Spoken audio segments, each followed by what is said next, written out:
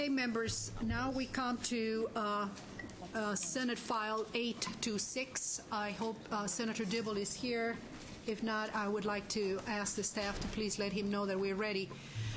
Members, I know absolutely well that we have a number of individuals who wish to testify on this issue. I know you have a number of concerns that we're going to try to address. We will have an hour and 40 minutes to do this. It is my belief that that will be sufficient time, but this room has been reserved for tonight so that we can continue. It's room 123. I'm sorry. It's room 123, and we can continue hearing this bill if we're not able to hear all of the testimony after 6 p.m. So we will reconvene at 6 p.m. if we're not able to finish. I have talked to the author about this bill and have expressed my serious desire to accommodate the members' requests that we focus our testimony on our amendments and hearing on issues related to implementation of this bill. As you recall, we had significant testimony that came to us from parents, teachers, educators, children who came to testify before us. I understand that this issue is it's really an important issue for families and parents. I respect that. I wish I could accommodate the time to hear those testimonies again, but unfortunately this is a short session, so I cannot accommodate that again. We're going to do our very best, because I know this is a personal issue for so many individuals, to hear at least brief testimony from individuals who have really contacted my office time and time again. They wish to be heard. We're going to do our very best, but I want you to know that 75 people have signed up for testimony. We cannot hear 75 people. I'm sorry. So we're going to focus the testimony on the amendment that has been prepared by multiple senators. There has been a number of hearings, and I want to publicly say thank you to Senator Clausen. I think Senator Clausen has been really a champion going around the state of Minnesota, listening to school administrators in particular, and superintendents and principals who see in Senator Clausen a person who has their experience, who have really dealt with implementation year after year. So I think that they felt that he has a good perspective and a good grasp of what it means to implement policy like this. And he collected this information with Senator Dibble, who is the author of this bill, and put before us a recommendation that we hope addresses all of your concerns. But if not, obviously we will have plenty of opportunities to put amendments before the committee and have that discussion today. So with that, I would like to open the discussion on Senate File 826, and I believe that Senator Dibble is here. It's House File 826, Madam Chair. Sorry. For the record. Thank you. Thank you, Senator Peterson. So is House File 826. Senator Dibble is here, and I believe, Senator, that you have an amendment that has been distributed, and I believe is the 832 amendment? Yeah. So it's the 832 amendment, and is before you. So Senator Dibble moves the 832 amendment in order to put the bill in the form that sorry, you're not a member of the committee. I think Senator Clausen was intending to either that or the 831 is a line and page, either or. So Senator Nino has a question before we go there. Senator Nino. Yes, Madam Chair. Before we get into the merits of the amendment or the bill, I really do have to just go on the record with some protest on the process. We do have Senate rules. Senate rules do specify that to the extent practicable, we're supposed to have 3 days notice. Had we just had the original bill back before us, I guess it wouldn't have been so concerning to me, because we're basically having a pro forma committee session at that point. But when we have this bill come before us with a completely rewritten delete all, now there may be people that couldn't get here today because we barely had a day's notice with the agenda item. Just slightly over 24 hours. There may be people that couldn't get that into their schedule to be here to request testimony. I understand not everyone can testify. We can't put 100 people at the table. But maybe they would have wanted to even just be here to experience and talk to legislators in the hallway. There's reasons why we have these Senate rules, and sometimes we can't do a 3-day notice. But we're not up against deadline. We could have heard this on Thursday or next Tuesday, or and I just as a matter of form, good form or bad form, I don't think that was the proper way to go about bringing this bill up, Madam Chair. Thank you, Senator. And I want to make sure I do have a letter that came from Minority Leader Senator Nelson expressing that concern as well, and we talked about it yesterday. I want to make sure, Senators, that you know the reason I accommodated this hearing today is because next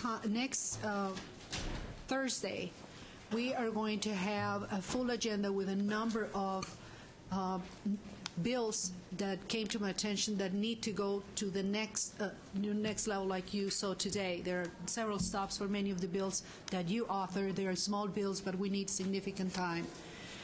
The other issue is we have a significant reform that is being offered on ELL, for which a number of districts of associations have been working for a number of years. The House is going to hear that testimony in the morning. They have requested weeks ago that we accommodate those testimonies for the afternoon, and that's the schedule for Thursday. The omnibus bill will be rolled out on Tuesday next week. I want you to have that language for you to think about it for at least a week, because that would not be fair not to have enough time and give you the omnibus bill on Thursday for you to reply on Thursday and then move it forward. So is the protocol that we adopted collaboratively that you want to have those bills before you at least for 3 or 4 days in advance in order to see it. So as you can tell, the deadline for those particular bills actually are approaching really fast, and so we gave an opportunity to Senator Dibble.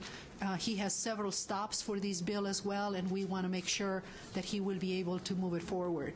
So the protocol for a number of years has been 24 hours. You know quite well, Senator, I put my staff to pull out the agendas, and I will not do this, but during the years that I was in the minority, actually that rule was never followed. Never. There were no 24 hours given to minority members. Those agendas were not posted. So, but I'm not going to argue on protocol and how we haven't followed protocol. I think 24 hours has been a protocol. We posted within 24 hours. We have the notice. So I hope we can accommodate Senator Dibble, since he has to move these to different committees and meet other deadlines. Just a quick comment, Madam Chair. My point there was not to say, let's adjourn the meeting and not hear this bill here today. I understand that. I hear you. The rule was not violated. Mm-hmm. This hearing here today is perfectly in compliance with the letter of the rule. But my point was, I think it could have been handled differently and still been fully accommodated with a full schedule. Thank you, Senator Nino. Senator Chamberlain. Yeah, just to add to that point, Madam Chair, is this is not this bill is significantly different in weight and breadth and depth than most other legislation we've seen, and that is why I and some others would believe that this would require some additional care and attention. This bill reaches into our homes, to our children, to those very people we love and cherish the most, and into our schools. This will have a wide-ranging, deep impact on them, and that is why this bill needed full vetting. This is a complete delete all. We received that this morning, and due to the gravity of this policy and this law, it deserves more attention and time. It's not simply $22.99 where we're dealing with some technical fixes. So thank you for your time. Thank you, Senator. Senator Nelson. Thank you, Madam Chair. Just to clarify, just so that we're all aware, Rule 12.3 of the Senate Rules of the 88th Legislature reads, 12.3, to the extent practical, a committee, subcommittee, or division shall announce each meeting to the public at least 3 calendar days before convening. The notice must state the name of the committee, the subcommittee, the division, the bills or the bills to be considered, the place, the time of the meeting. So I think the point is that I don't think our Senate rules were followed. I do understand that we're on a tight time frame here. But the point is really beyond whether Rule 12.3 was followed, which it clearly was not. And quite frankly, the bill was re-referred to this committee, and I want to thank you for that because it had been sent, I think, directly to Finance. And so I applaud you for getting the bill before this committee where these important policy decisions can be discussed. And so I really thank you for your leadership to get that done. But it is unfortunate that the public wasn't given the notice. The bill was re-referred on Thursday of last week, and so it would have been very helpful to Minnesotans all across the state who are very interested in this bill and following it, very concerned about students and their welfare and our schools. Certainly, if this had been posted that it was on the agenda today so that they could have made plans to be here, to listen, or what I, as a policymaker, the piece that I'm really missing is because of the lack of timing and the delete all amendment that has come to us right now today, although I did get my copy this morning on my desk, I've not had a chance to talk to my constituents, my school districts, about if this delete all amendment actually is going to alleviate their concerns. Prior to this delete all amendment, there were concerns, and so I guess my point is it would have been helpful had we had that agenda item out for the public and if we could see that delete all amendment. But I do appreciate the fact that the bills proceeding forward, I know that you're committed to make sure we get those to review them, and I greatly appreciate that. Thank you. Thank you, Senator. Thank you for your concerns. Senator. I also express that concern, that on a 4-hour notice we have a major policy issue here that we have been talking about, not just for a couple weeks, but we've been talking about this for months. And now we have a 4-hour notice and a veto, and I think that that's a very unfortunate thing. And I also think that you've just stated now in this committee that on Thursday that we will have a very large committee hearing on Thursday, and I've checked my schedule, and I have no notice. Today is Tuesday, and so you obviously are aware of what we are going to look at on Thursday, but yet none of us have had, or the public have had the opportunity to see that agenda. So I would ask you that we have a little better communications and more notification, not only for people at this table, but for all the folks, because maybe for some of these folks that are out in the hallway, they have a half-hour drive. I have people that have come 4 hours today to drive here who cannot testify, called ahead of time, cannot testify, and their voices will not be heard. And I think that's a travesty. Senator Rood, I would like to instruct the staff to bring the individuals who drove here for 4 hours. So I would like to ask the sergeant to please make sure that you provide. We will ask some individuals who are here. We are at capacity, but I certainly don't want to have people outside in the hallway, people who have driven 4 hours to come to testify. I would like to ask staff to please find out from Senator Rood who are the individuals who are outside and they need to come in. And I would appreciate, Blanca, if you could ask, and I'll ask members of the public if you could indulge the members, because we need to make sure that individuals from the community who drove here for hours need to get in this room. My intent is not to block their participation. We're going to be here until we hear from everyone. Senator Thompson. Yeah, thank you, Madam Chair. And slightly different angle on this. I think everybody knows that, with power comes additional responsibility. And your party controls the House, the Senate, the governor's office. We've seen this movie before. A lot of tax things were jammed through at the end of the last session because we didn't have the votes to stop them. We're now in the midst of repealing a lot of them because people know the damage that was done to the state of Minnesota. I think there's a perception that because the other side doesn't have to be taken into account at all. You can kind of do to Minnesotans and to the minority party what you want with minimal notice. And that's not good for the process. It's not good for how our system is supposed to work. And we've certainly seen that in some instances we have to undo some things because we're not doing things thoughtfully. And in terms of the overall schedule of the session, I personally am glad for a short session. But again, the majority party controls when this session started. And if there was so much work to be done that it couldn't be done between February 25th and the adjournment date, then a longer session should have been scheduled. I don't think it's fair to say, well, we're going to deny some of these people adequate notice, well, because we got a short session here. That was the majority's decision as to when we started the session. So I'm just concerned that there really isn't an opportunity for the minority to certainly to block anything and even to be heard. And I think that's a real concern for Minnesotans. Thank you, Senator Thompson. So, for the record, I want members and the public to know that it is within protocol and within the rule described by Senator Nelson that we provide enough time when practicable to the public, and the protocol adopted by the Senate is 24 hours.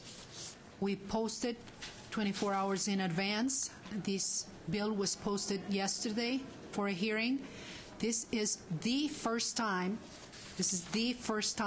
on the first issue I hear that is incredibly that is problematic. I have to say, and with all of due respect, Senator Dibble, I care very deeply about this issue, but for me, it's not the most important issue. It's a very important issue, and I want to give it all the opportunity, the time. I want to give the public ample time, but clearly we have a number of issues, and Senator Rood, thank you for the input on posting. We're going to diligently post as early as we possibly can and make sure that you have these notice in advance. 24 hours has been really the practice within the Senate. Again, I'm not going to go into history responding to Senator Thompson about the practices when I was in the minority, but there were many instances when I came to committee and there was no agenda posted until we arrived. So it was never practical to have it posted when I was in the minority. But I am not going to take us there because I know how difficult it is for members to put together these amendments, for chairs to coordinate all of the bills that are presented by members and making sure that all of you have ample opportunities really to have your voices heard here as well as your bills heard before committee. So Senator Dibble, please proceed to present. Before we have Senator Dibble presenting, we have to adopt the 832 amendment. So, Senator Dibble. If folks are anxious about a delete all, there's actually a line in page, the A31, which may be at your places. I'm not sure. It's so it's unlike some of the ways that this amendment has been characterized. It's not a total reworking of the bill. It's responding to some technical issues. If that would help matters. The A31 is a line and page amendment. The A32 was drafted just to engross the changes to allow for better ease of reading. Thank you, Senator Dibble. I think that's very helpful, and I think Senator Clausen had a comment about this. So this is what the amendment contains, members. It's just one page. So this is the actual bill that was already heard. So it looks like it's a long bill, but that's the amendment. Senator Clausen. Yes, thank you, Madam Chair. Madam Chair, I'd like to move the A31 line and page amendment. Oh, and Madam Chair, if Senator I could request Dibble. the change of one word on line 1.30, change that last word "and" to "or." Senator Dibble, could you hold on that, and we will do the verbal amendment before we have to proceed with Senator Clausen. So, Senator Clausen, could you Just incorporate that go in on your your amendment again? Yeah. Madam Chair, Senator Chamberlain. So Tell him to put his mic on. pager is actually amendment, and then delete all is encompasses this, correct? Engrossed, yeah, they're the same thing, Madam Chair. Thank you. Thank you. So the new language is here, but this is the engrossed bill. So I hope that is clear to members. Senator Clausen? yes, thank you, Madam Chair. I'd like to offer the A31 line and page amendment with a verbal change on line 1.30, where we change the word "and" to "or."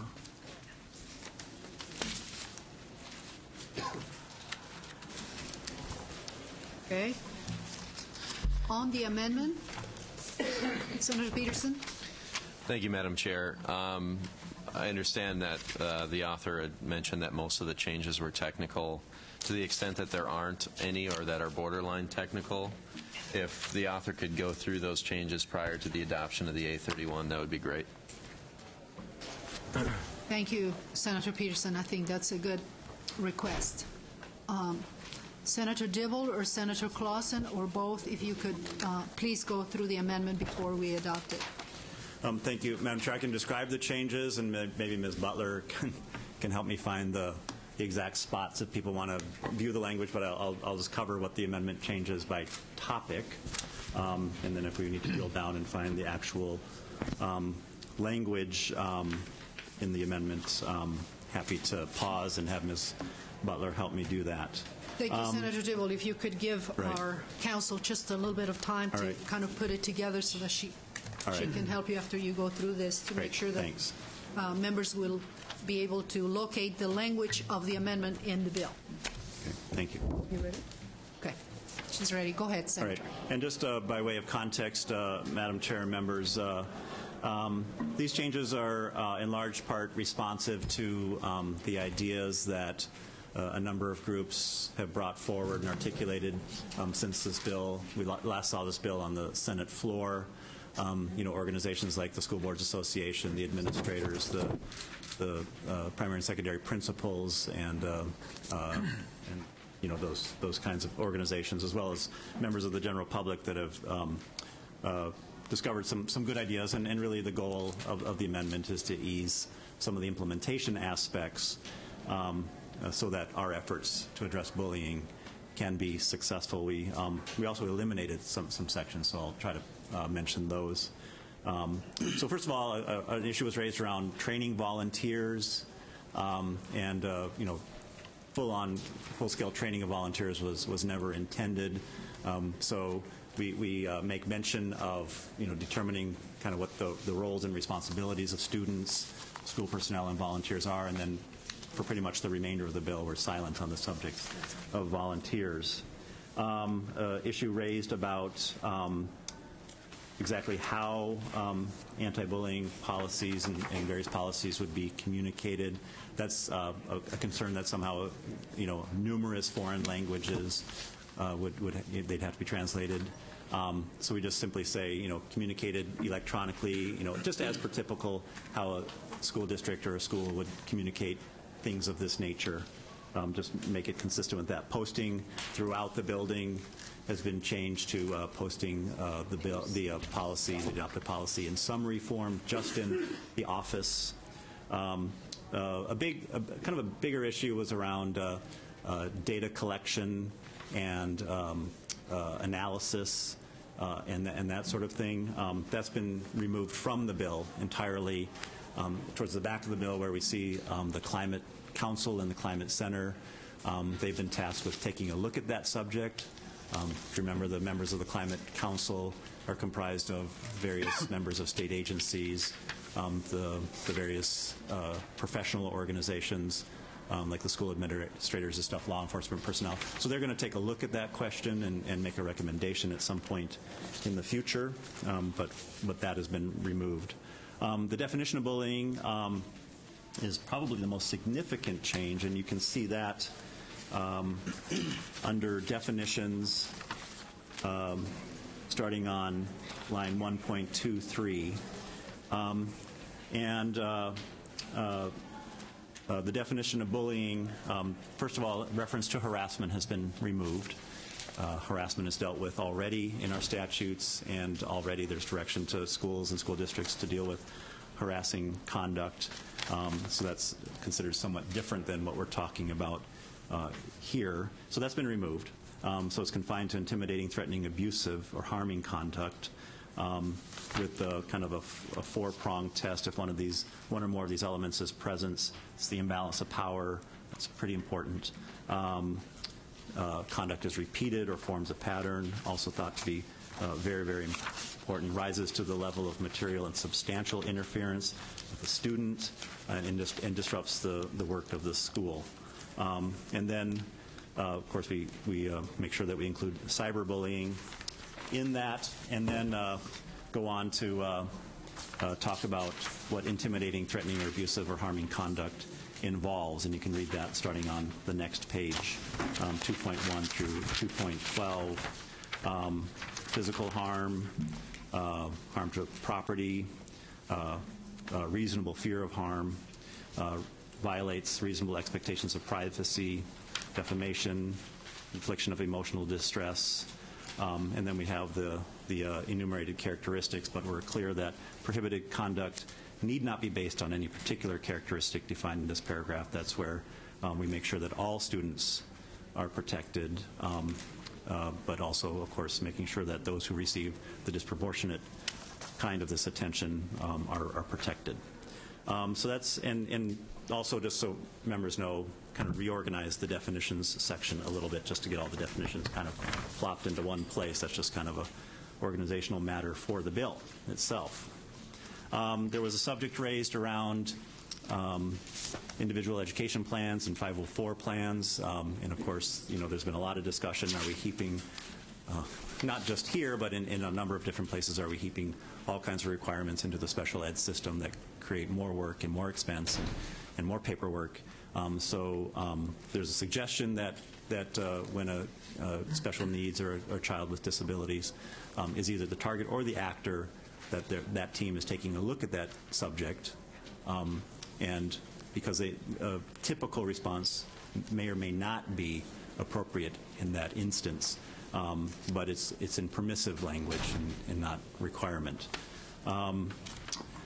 We did change some language around. We needed to recognize the reality that we'd originally said this is only applicable between students who attend the same school, but of course we know a lot of schools are co-located, so what about what to do in that instance? A lot of schools come together to form teams, so what to do in that instance? So we create some language that recognizes those circumstances where students come together from across different schools. The review of policies, the occasional review, we had originally said was on an annual basis. We just simply say now it's entirely up to the school district to occasionally review these policies, update them if need be, but on the normal cycle that they would typically so do. There was a section in there that talked not to rules or guidance per se, but it kind of indicated that there would be rules or guidance coming from the Commissioner of Education. I think that had actually been intended to be taken out quite a while ago, but it is out. A concern that investigations would have to be concluded in 3 days. Again, not the attention, some grammatical clarification that, responding to a reported incident would have to start in 3 days, not conclude in 3 days. There's some language later in the bill around allowable use of staff development dollars and expectations of staff development outcomes. Those sections were dropped and simply consolidated up in the earlier section where we talk about staff development activities.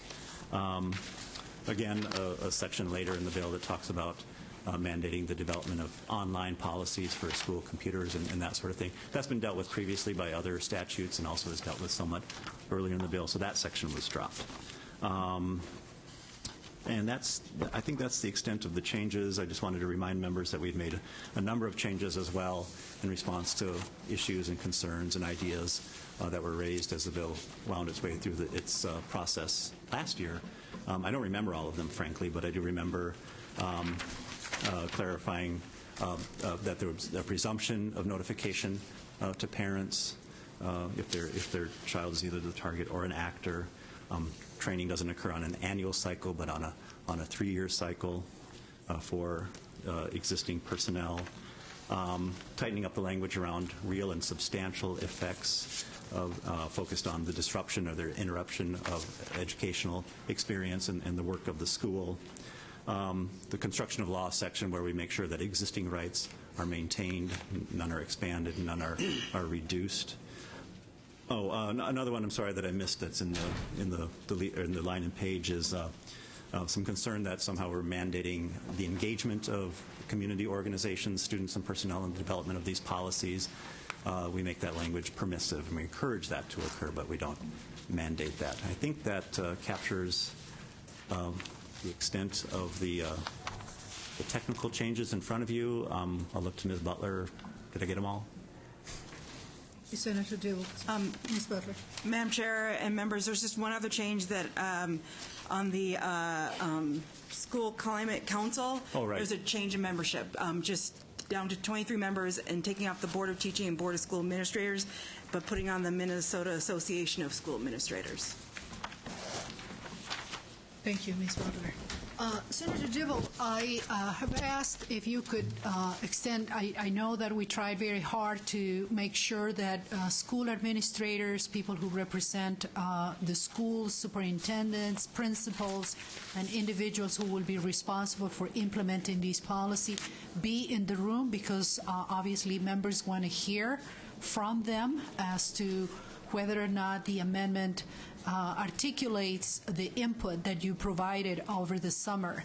So I don't know if you have any particular individuals, or if I should call individuals in the room who would be willing to share their perspective as to whether or not this amendment actually articulates some of the concerns that some of the administrators had with respect to implementation of the language, and whether or not the deleted language accommodates their concerns or not. Thank you, Madam Chair. I think you have at least a couple of letters. I think there's an array of them holding up the western wall over here. Anyone are invited. I know a couple have indicated an interest in stepping up to the table, so I would invite.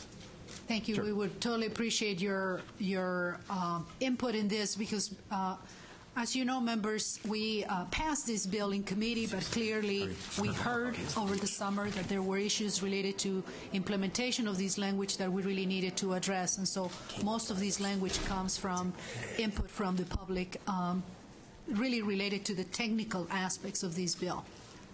Thank you. Madam Welcome Chair, to the meeting. Roger Aronson is here, who I have to say came the farthest. But I have to tell you, as we were putting together some technical details, he was sipping a pina colada on the beach and texting and emailing us. Multitasking.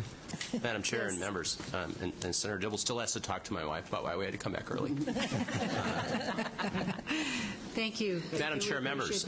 If you could please just introduce yourself for the I'm Roger Aronson. I'm counsel for the Elementary and the Secondary Principals Associations, and we've spent a lot of time going over various issues with a large group of folks who know things about these particular language provisions and the technical provisions of this, and we're very pleased with. Some of the core elements of bullying that go through the Hazelton-Olveus piece have to do with the imbalance of power and the pattern questions. Those are now included in the definition as it comes in front of you. As Senator Dibble mentioned in his introductory piece, you end up with a laundry list of bad behavior. On the front end, it'll say bullying is intimidating, threatening, abusive, or harmful conduct that's objectively offensive. So we set this initial standard of inappropriate conduct that kids might engage in. And then we add a couple conditions to it to make it bullying. We can discipline a lot of conduct, but there's some that we want to characterize specifically as bullying. And if you notice, then we talk about if there's the imbalance of power, that the conduct's repeated or forms a pattern. And then, again, we're back to the kind of the general statements, that it materially and substantially interferes with the child's educational opportunities or disrupts the discipline of the school. Now, initially it had said and we'll have to talk a little bit about whether any of these need to be linked a little directly. I mean, the pattern, the fact that it's just bad and it's a pattern probably isn't as tight as we'd want, but we can talk about that a little bit as we go along. But this is in really good shape as it comes here today. As you go through some of the issues that were major concerns as we went along, initially, we required mandatory training of every staff member that we had. Now we've got that off to a cycle of 3 years. That makes a lot of sense, and that's a lot of accommodation, and we can do that in schools. There's some notification provisions that really concern school principals about every individual incident. The Senator has accommodated the school principals' questions on that, and we fixed that now, so we think it really works well on behalf of kids. We had a concern about training, mandatory training of every volunteer that stepped into a school on the bullying matter, and just that it was more than we needed to do, and the Senator's accommodated us on that. This draft accommodates that. It makes it work. So there is it was kind of interesting. The committee administrator said, you know, I said, we want to come in and testify on the bill today. And he said, well, are you coming in support or are you coming with concerns? And concerns was kind of code, and we've been through a lot of code about this bill. And it really was a nice opportunity to say we're coming in support. And we've reviewed these changes with the executive committees of the Principals Association, who involve principals from around Minnesota, and letters were sent promptly for the Senator to share with you today. So this really is a good working bill that we can implement in schools to do good things for kids. There are some very good bullying policies in place. Anoka-Hennepin has a very good bullying policy, and they've had some litigation that resulted in that policy and a lot of hard work that went into having that. One of the goals here was that we would have a policy that would not require them to redo and reinvent everything that we've done. And we've talked about some of these concerns with those folks as well, and we think that we made it on there in visiting with their representatives. So, and not to everybody, there's a lot of good policies out there as well, and there's a provision in here that actually says you don't have to redo your policy, you know, that you can clarify it as may be necessary. So, Madam Chair, the technical provisions of this we think are really in line with the goals of the author and with the goals of the committee as well. Thank you, Mr. Ernest. Any questions for the testifier? We really appreciate all the work and appreciate that you spent time of your vacation helping us do this, but it made a tremendous difference. As you know, we really needed to make sure that this can be implemented. We heard the testimony from many students and parents who really wanted us to move forward, but at the end, the administrators, superintendents, principals are responsible for the implementation, and that's what really matters. So thank Madam you. Chair, I would be remiss if I did not acknowledge the work of Senator Clausen as well. I know you pointed it out initially. He is a school principal at heart, and that came through a lot, and he was very instrumental in moving many of these changes a lot, and we thank Senator Clausen very much. Thank you. Thank you. Yes, Senator Clausen, you're going to hear that a lot. So we totally appreciate all of the time that you put into this.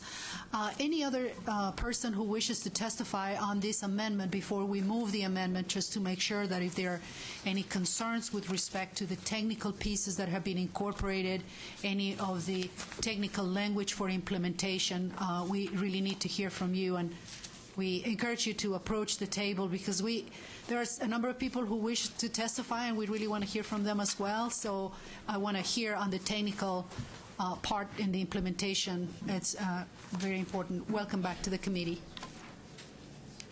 Ms. Kelleher? Thank you, Madam Chairman and members. My name is Grace Kelleher, and I represent the Minnesota School Boards Association. And it is wonderful to be with you today representing school board members. We want to, first of all, thank Senator Dibble. We've been on this journey for a year and a half, and it is very considerate that throughout sort of this road that we've been on, we hit some bumps, but we've gotten back on the path and see light at the end of the tunnel. We have just received the amendment about a half hour ago, so it's premature to say we're 100% supportive. But many of the concerns we talked about with our members on implementation were covered, and once again, thanks to Senator Dibble's concern and Senator Clausen's. Some of the areas in particular we noticed was the volunteer piece, that the definition of bullying was narrowed and harassment excluded. Adding the words perceived imbalance of power and contact that is repeated or forming a pattern really helps clarify that definition in schools. That it be consistent with other policies and be posted where people can see it. That 504 plans are optional as well as IEPs. There is no annual reporting of incidences, and that 3-day investigation was clarified to me, and that's when the report is due, not necessarily when the investigation is complete. I want to thank board members and thank you all for hearing from your local board members with their concerns about this bill. We have always been interested in how this is really implemented and how it rolls out on the schools, and we think this is a huge step forward for this bill. Thank you, Ms. Kelleher. Just thank you for reinforcing that message. Any other person who wishes to testify on the technical amendment? If not, members, do you have any other questions for the author or Senator Clausen? Not. Senator Clausen moves that we adopt the 831 amendment. All of those in favor signify by saying aye. Aye. Those opposed say no. No. The amendment is adopted. Thank you, Senator. Senator, do you have any other individuals who wish to testify? Madam Chair, I understood from our discussion and from direction from the committee administrator that that testimony was limited to the changes in the bill and the technical aspects, because we've already had quite a bit of testimony around the purpose, and the overarching goals of the bill. So as such, asked our advocates to not prepare testimony. That being said, they're ready. Should that be different than our original understanding? So at this point, no. But Madam Chair, I hope we can reserve the right if, in fact, there's testimony in opposition or with a different perspective that we're able to perhaps respond. Thank you, Senator Dibble. And I know the amount of pressure that you receive in order to have more people testify, and I can't tell you how much I appreciate your response and your communication with the advocates. I myself have a number of requests from my own district of parents who wish to testify in favor and just kind of bring some of the perspectives that were heard last year. And it's difficult, but we needed to address these technical pieces, and I know this needs to move forward. I'm going to ask the members of the committee. As I said, I think we have about requests for 75 people who wish to testify, not related to the amendment that was adopted, but in general they want to provide an opinion, and so we will have to give, really fair time to both sides. Senator Johnson, do you have an opinion? Yes, Madam Chair and Senator Dibble, I've been going through the information that has been distributed to us, and I think it's important to let the public know that we have letters from, and these are people you could have testified today, Education Minnesota, which is the teachers, the Association of Metropolitan School District, which represents about 40% of the students in our state of Minnesota, the University of Minnesota, representing the Prevention Research Center, the Minnesota Association of Secondary School Principals, Minneapolis Public Schools, the Minnesota Association of Charter Schools, the Minnesota School Social Workers Association, the Diversity Council from Rochester, Minnesota, comprised of students, the Minnesota Association of School Administrators, the Minnesota Elementary School Principals Association, and that's it. And thank you, Senator. Members and members who are listening, people who are listening, these are the people who run our schools. These are the people who know best what's happening in school. Maybe not home, but school, they do. So thank you very much for allowing me to say that. Thank you, Senator Johnson. Yes, Senator Nelson, and I'm going to go to Senator Rood and Senator Kent. Oh, actually, Senator just Nelson. a brief question for Senator Johnson. I did not receive that support from the University of Minnesota. Maybe there's a different letter. The letter I have talks about the importance of strong anti-bullying policies, but I didn't, and how important this issue is, but I didn't see where they actually supported that. Maybe you could share that letter with us. Madam Maybe Chair, we just didn't get it in and our packets. Senator Senator Carlson, and it may have, maybe I'm not, maybe I did stretch it a little bit, but the final paragraph is, we are committed to the critically important work of supporting the health and well-being of young people and families. Please let us know if we can assist you in any way. It tells me that they are very supportive of the action that we are taking. And I can give you that. I have a copy of you that. do? Thank okay. you, ma'am. Thank you, Senators. Senator Rood. Madam Chair, in that we just got this bill. Senator Rood, could you get, I'm sorry, it's very loud outside. In light of the fact that we just got this amendment 4 hours ago, do these letters address the old bill or the new bill? So in other words, are these letters addressing the old bill or the new delete all amendment that we got 4 hours ago? Senator, I think generally the letters support the approach we're taking. I think it's a sound approach. I think the concerns that we had, as you recall, we actually passed this particular bill in the form that was presented. We actually passed that. It was moving forward. Though we heard during the interim that there were some practical elements for the implementation that school administrators thought we needed to address. So we had the author of the bill heard those concerns. They met with multiple people throughout the state. Many of you met with your school administrators and principals, and we have incorporated, I believe, those, as you heard from testimony, we can hear some more, that those actual concerns have been addressed and that we're moving in the right direction. So that was the piece that was incomplete, and we feel now that the author has made enough efforts to work with Senator Clausen to incorporate those concerns, and that's what we just amended. So that's what we have before us now. So, Senator Rood. So, Madam Chair, these letters then would have been written before the delete all, and so it's basically they're endorsing the concept, but none of these letters address the bill that was just introduced 4 hours ago. I think some of them do, Senator. Senator Kent. Thank you, Madam Chair.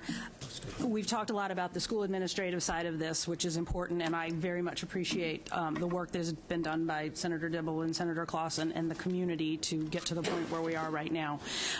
One thing we have not talked about is the parental notification piece. From the time that this bill was very first introduced, that was an issue that I raised concerns with Senator Dibble about, and he was receptive to that, and the authors made adjustments at that time and have continued to refine it. And so I just want to point that out for the record, that this was an issue that was of concern, and the direction where we have ended up, I think, goes a long way to assuaging a lot of the concerns that people have expressed in that area, while keeping the well-being and safety of students first and foremost. So thank you. Thank you, Senator Kent. Senator Clausen. Thank you, Madam Chair. Just to address Senator Rood's concerns, we did meet with a number of stakeholders over the weekend, late Friday, and so the letters that we have really reflect the final changes in what you see today. So, Madam Chair. Senator Rood. Senator Clausen, so you have the changes done on Friday that we got 4 hours ago? It was a process that worked through the weekend and into Monday, so, but I'm just going by Friday, Saturday, Sunday, Monday. And Senator Rood, I can assure you that if I said that we're going to hear this on Thursday, it will go on, and if I said Tuesday, it will go on this weekend. If I said next month, it will go on, and it will go on, because this is the nature of this bill. So no matter when I call the meeting, there will be a nuance here, a nuance there, and this is not the end of sessions for anything. This can come back anytime. It's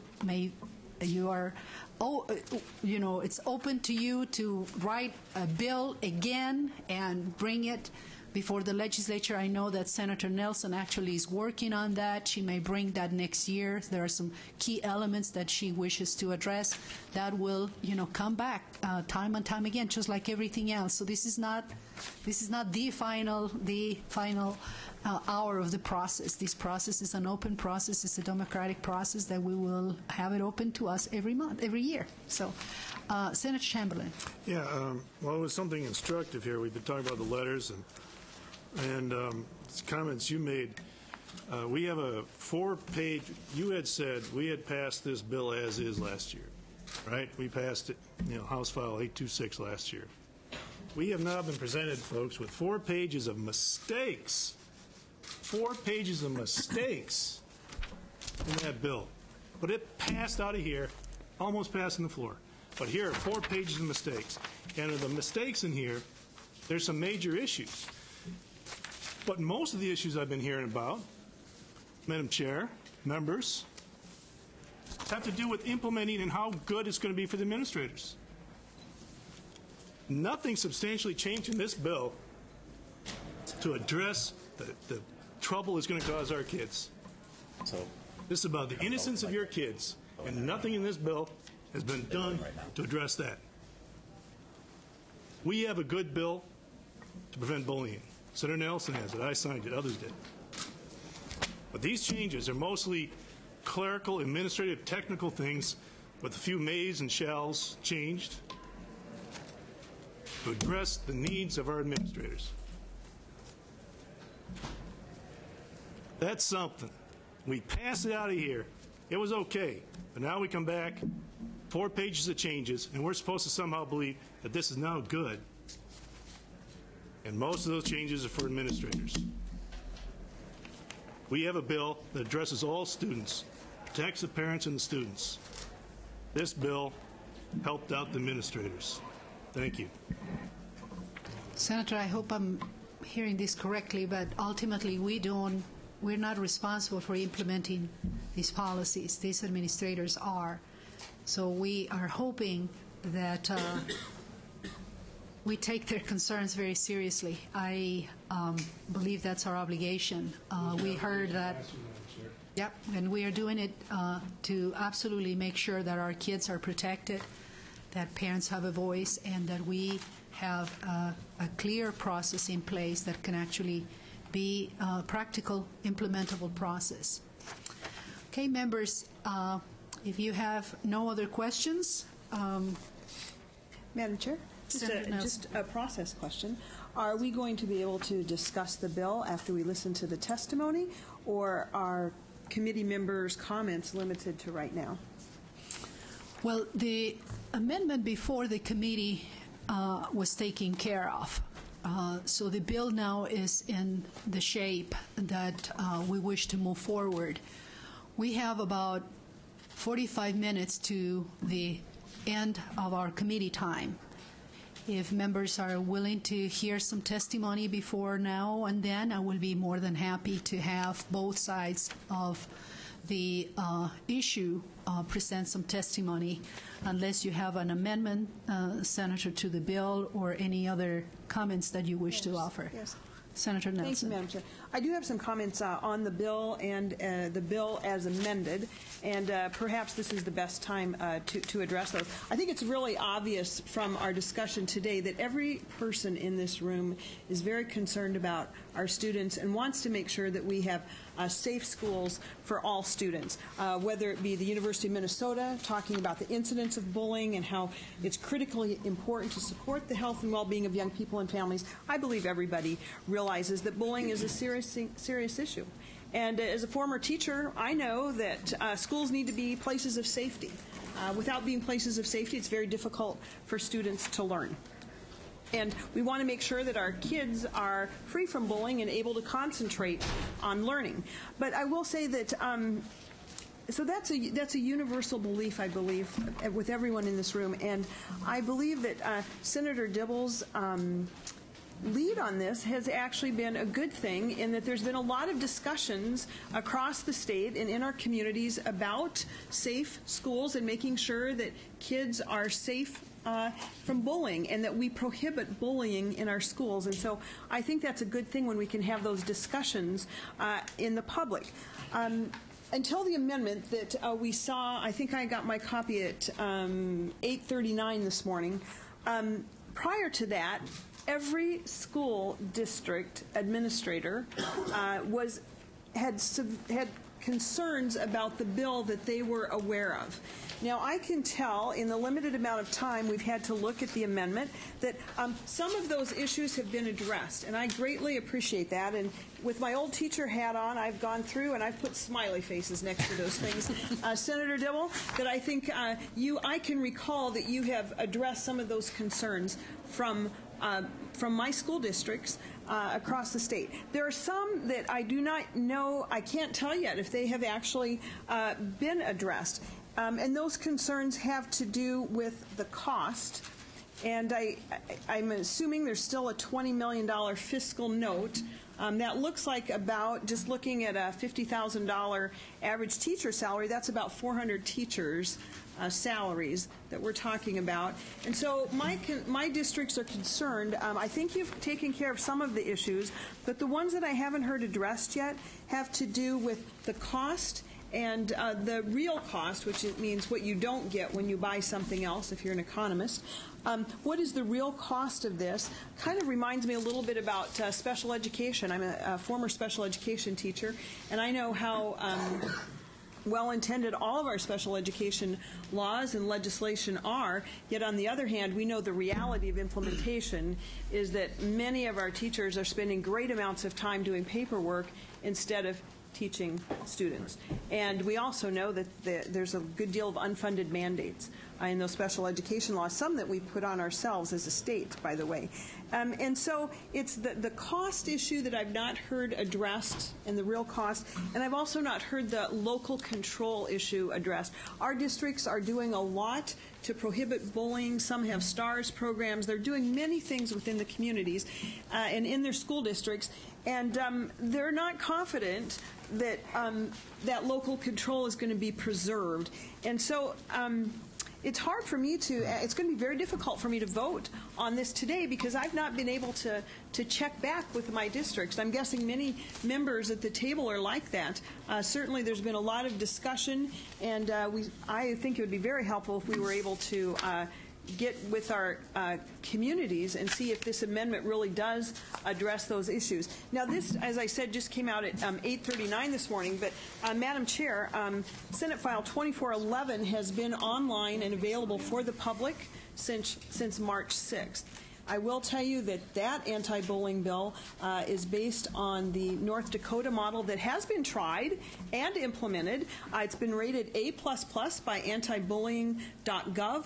Attorney General Swanson, our Attorney General, indicated that it was a model to replicate. And I've not had any concern about this bill, only support about Senate File 2411.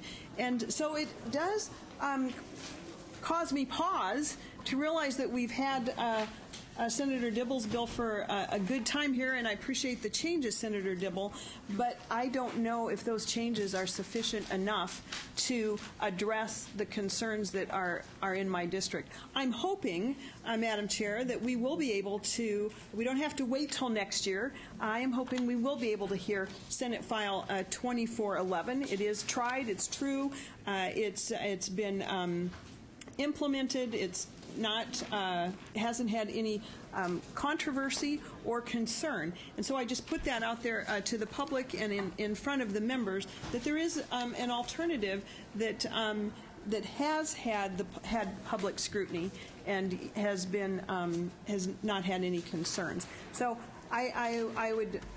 I'm tempted to suggest that we table a vote on this bill until we've had a chance to really see how it's going to affect our districts. I did listen to Mr. Amoroso and Ms. Schwab, Kelleher and take a great heart in that, but I also know that the school boards support Senate File 2411 as well. And so I would just hope that our committee could have time to thoughtfully review the changes that Senator Dibble has worked so hard on with the advocates. I want to know where my district, where my school districts stand on this. They've not had a chance to talk to me about this yet. I don't know where the teachers in my district stand on this. I don't know where the parents are. And this is not a proven and implemented bill yet. And so, Madam Chair, I would ask that we be able to vote on this out of this committee after we've had a chance to see how our stakeholders feel about this bill. So I'd ask that we table this bill and come back with the ability to vote intelligently on this bill. Thank you, Senator. So a couple of issues. Number one, this bill will go to finance. That's your next stop. And no matter what we say here, we don't have a vote on what happens fiscally because we don't have the jurisdiction to address that issue. So that is the next stop, and I encourage members to really make sure you connect with Finance Chair to address that concern. But we have no jurisdiction to address it here.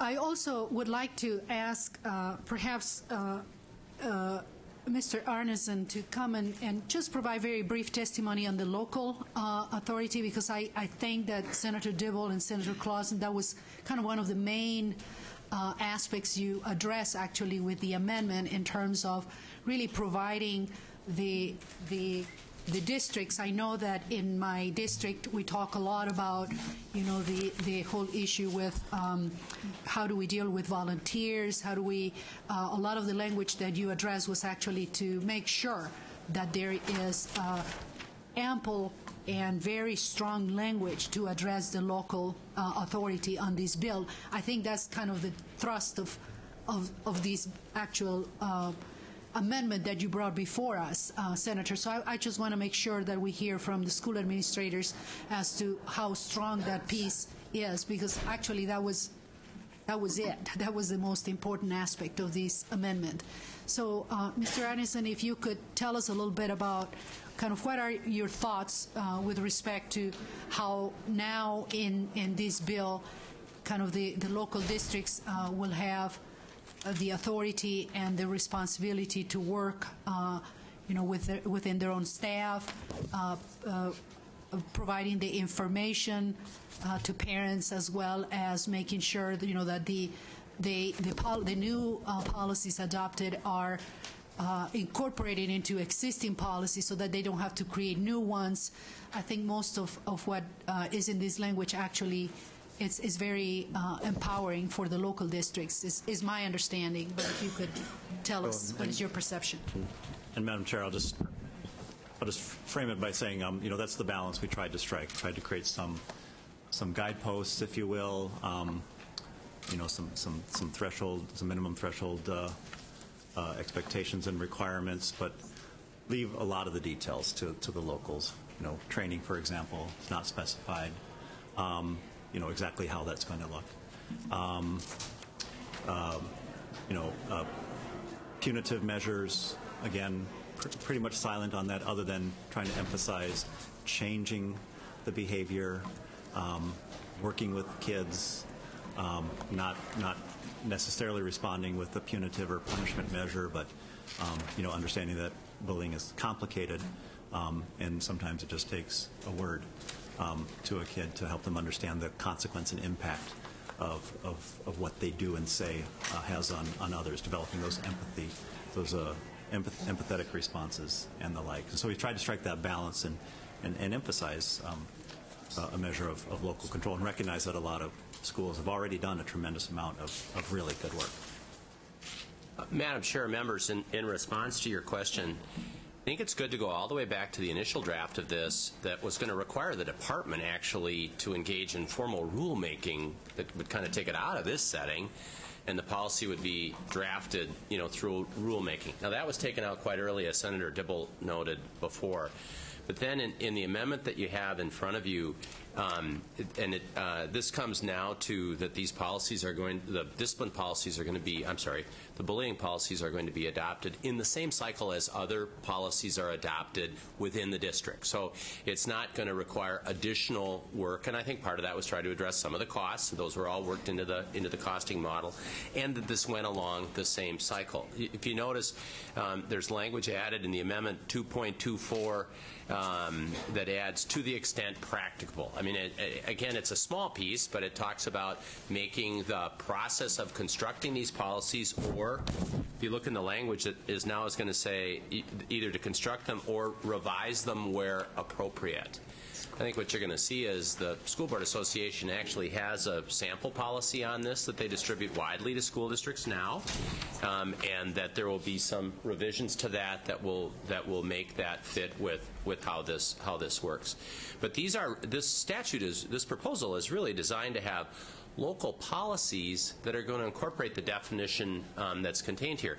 If you looked online at the Anoka-Hennepin Public Schools policy, the strength of that policy is that it is, if you read it, it's a very common sense driven policy. I mean, and one of the things that happens with these things is because we want to add them in handbooks and we want to make them readily available, we want to have policies that kids can understand, so they know what's going to protect them and they know what conduct they need to conform their behavior to.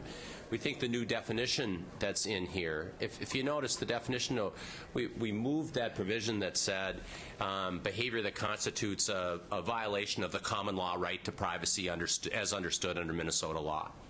I practiced law for 34 years. I'm not exactly sure I understand what that standard is. I can guarantee you that 10th and 11th graders would not. So we've moved that out of the definition piece, and instead it's now in the examples may include provision there. And we think all of that is working towards making the policy stuff that happens locally a lot more common sense. And really that is the goal. That it's an interesting thing in school policies as we draft them. The real target for drafting this policy are kids, from age 6 to 18. And so we need language that those kids can understand, and we need to give districts the authority to put language in place. And the Anoka policy, like I said, I would urge any of the members that have a question about it, go online under their school board tab, and policies are there, and the bullying piece is there, and that is in fact, we wanted to try to use that as a suggestion for the definition, but it's a little bit too common sense almost to have in state law. So I apologize for that. Yeah, I didn't mean that the way it came out. But I think it does illustrate you'd like to create an overall umbrella with this. The districts have local discretion to do things like Anoka did, and I think that's what's being accomplished here. Madam Chair, I hope that answers your question. Thank you, Mr. Anderson. Even if you bring it before us, we'll make sure that it goes out of here in a different way. It's not such common sense. Senator Peterson and Senator Nino. Thank you, Madam Chair. I would just urge that we actually move to testimony, considering the fact that we've got a lot of people here who may or may not be able to come back at 6 o'clock, and out of respect for those individuals, I think they ought to have their voice heard, and I'm sure same goes for some of the media. And they all took the time to come down here. And we're going to be back here, let's face it, we're going to be back here at 6 anyways. So the members, I think, can have plenty of time to speak themselves into the night if that's what they choose to do. That would be my request, Madam Chair. Okay, well, I want to hear from members. Do you, so I want to make sure that, as Senator Dibble says, both have plenty of testimony they would like to offer, and they are ready to offer that testimony. We can be here until late into the hours. The amendment that was of concern, or the language that was of concern to us, is in front of you, Senator. I hear, obviously you will have plenty of time to have your committees talk to the author before he goes to finance, where issues around implementation will be discussed again in terms of funding. It will be going to the floor after that. Or I don't know, Senator, if you have any other stop that you need to make. So there will be ample opportunity for you to connect with your districts and hear concerns, and obviously in the floor, ample opportunity for you to offer any changes that you wish to make. Senator Nelson. Madam Chair, I think Senator Peterson makes a good point. And by knowing that we will be adjourning and coming back at 6, if we can get from the committee actual language that is revised, if we can get the revised bill as it is with our amendments, it's possible we could even send those to our school districts while we're on recess here. So if we can get the bill in its amended form, in a digital form, so that someone could receive it and actually read what the amendment is that we're voting on with the original language, I think that would be helpful in getting some of the feedback that we so need. Senator, you have that in front of you already. Well, Madam Chair? Yes, Senator. We do have that in front of us, but it would be helpful if we saw the amendment so that someone who is reading this could actually read the actual bill that is in its amended form. We have both, Senator. So in front of you, you have the 832 amendment, and yes. Then it's in the form that it will actually, so this is engrossed. Engrossed, thank you. I do have that. Yeah. So the only thing that the Senator did to be able just to facilitate the revision was to put it into the 2 pages, but both versions are here. So exactly. We'll send that out. Thank you. Yeah. So that's already been done. Who else had a question? Madam Chair, Senator Chamberlain? I thank you. I agree with Senator Peterson. Let's get these some of these testifiers up here. I think we're in a bit of a stall here. Let's get them up here. Let's hear them. They're the voice of the people. They're here. They want to speak and be heard. So the reason, Senator Chamberlain, that I am concerned about is that there are 75 people who wish to testify on issues that are not in front of us. So I could Madam very Chair, well is that a tacit admission you don't want to let the people speak to the bill? 4 pages of changes, you don't want them to speak to that? No, Senator, I just don't want people to come over here to talk about issues that are not being presented for you to decide. Well then, Madam Chair, then I suggest you take action. You decide which way we're going to go. Either going to let them speak, or we're going to vote on this bill and move forward. That's what I'm trying to do, Senator. So I'm asking for input from committee members. So let's do this, Senator Dibble. Why don't we entertain testimony on, obviously, the language that is before us, in front of us, and begin our testimony, and we're going to hear from supporters, a couple of supporters, and then we're going to hear from a couple. I want to make sure that we give priority for people who have traveled long distances so that they can get on their way back home. So any people in the audience or who wish to testify who have traveled a long distance and would like to be heard before 6 p.m. If you have traveled a distance, please come to the table. We really want to honor your time and want to send you on your way. So please make sure that you approach the table if you have traveled a long distance to come to testify before our committee. We're going to give you priority to address the committee. Don't be shy. May I ask a question? I have traveled about a half an hour, but I have kids to pick up at school, yes, which is also very, it'll be an emergency absolutely. for me. If I hear you. Okay. Please go ahead and proceed with your testimony. Okay. We appreciate that. My name is Michelle Lefevre, and I'm from Maple Grove, Minnesota.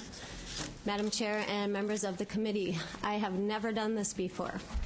I am absolutely brand new to this entire process, other than what I learned in elementary and secondary. I have many concerns with the original bill. As the rest of you have noted, you have received an amendment this morning. That, I don't believe, has been available to the public yet. So my comments, I'm trying to limit to the implementation of the bill as it stood, taking into account what I've heard this morning of the amendment. As I said, I have many concerns, but I'll try to just keep this brief. I'm a parent. I'm not a school administrator. I'm not a teacher. But I do understand, as the bill was written, that the Minnesota School Board was not in favor of the bill, that the Minnesota Association of School Administrators was not in favor of the bill. I'm not sure where they stand right now, but that tells me a lot. They are the people that will be administering this bill.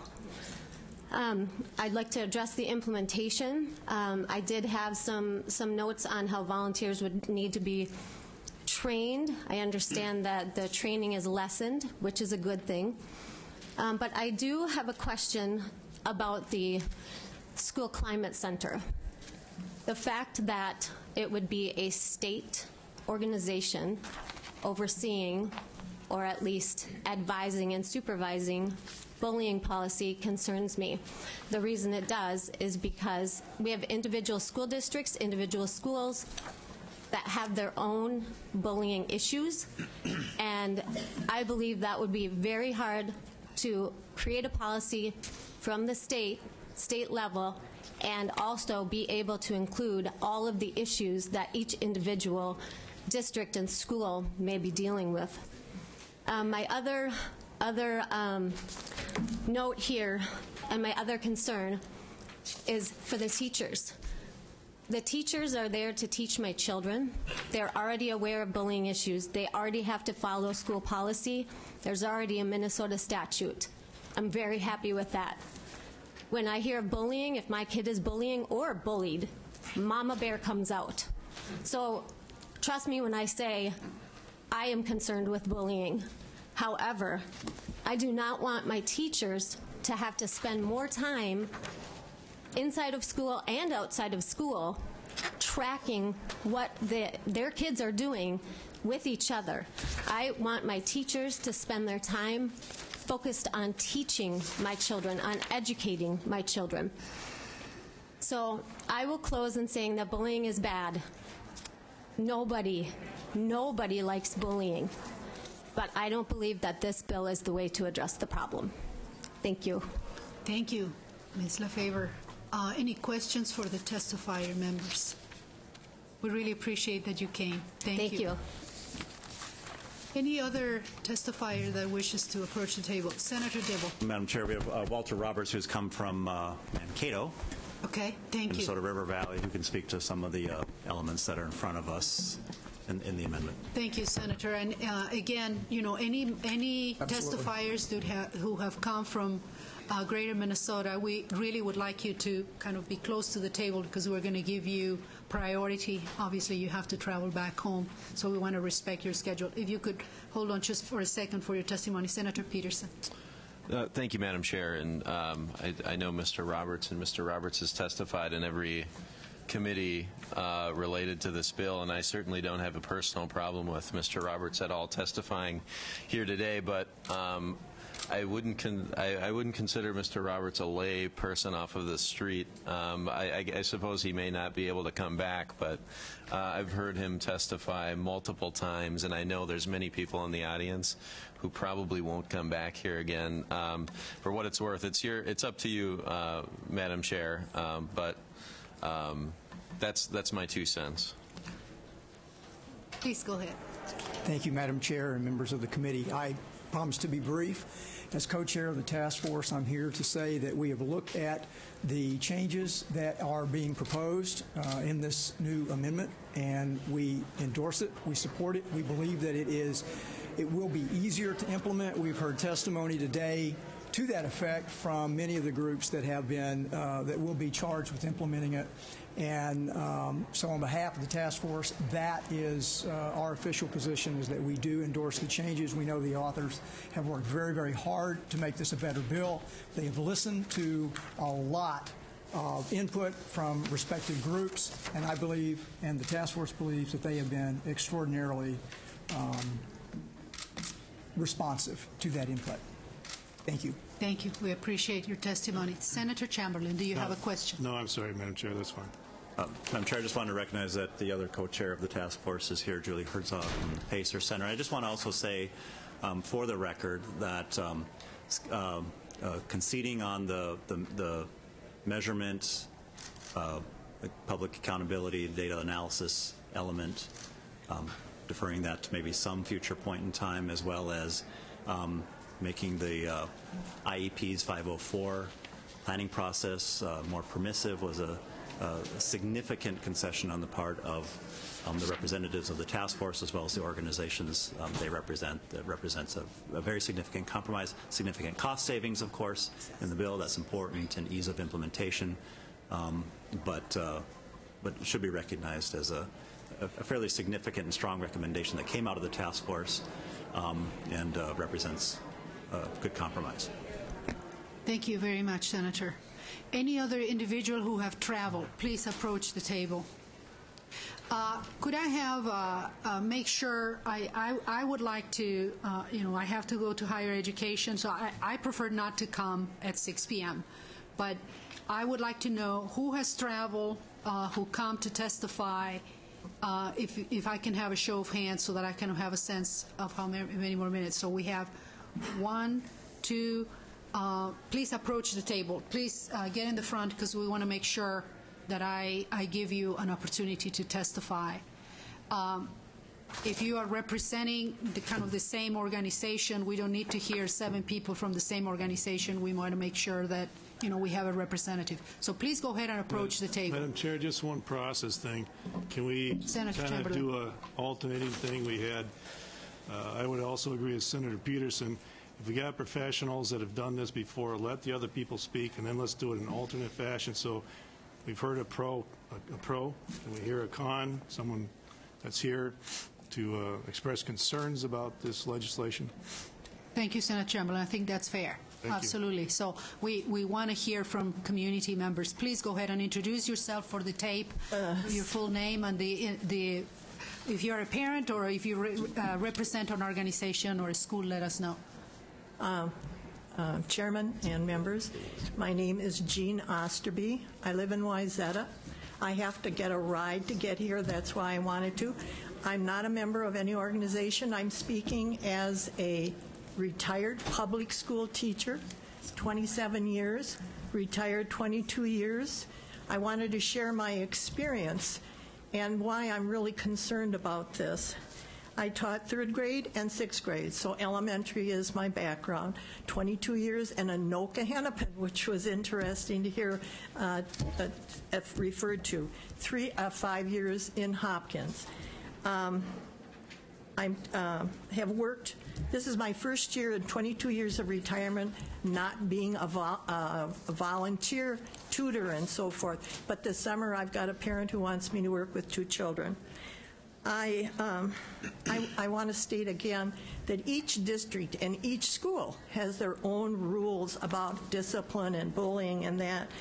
And I feel it needs to be a local community concern where it's teacher and child and parent working together for any discipline or any kind of issue. I don't like it to be a big thing. And I wanted to share what I came to conclusions in my 27 years of teaching. The first day of school was always, let's make our class rules. And I let the children decide what rules they wanted to have in their class. They knew what it had been like in other classes. And I felt it was important for them to have a say. So we discussed the rules. And way back, I've been retired 22 years. We didn't have whiteboards. We didn't have a lot of stuff. So I would write it on newsprint when the children agreed on a rule. And then when we had all the rules, I would then refer each rule up to the golden rule, which at that time we were able to have in our class.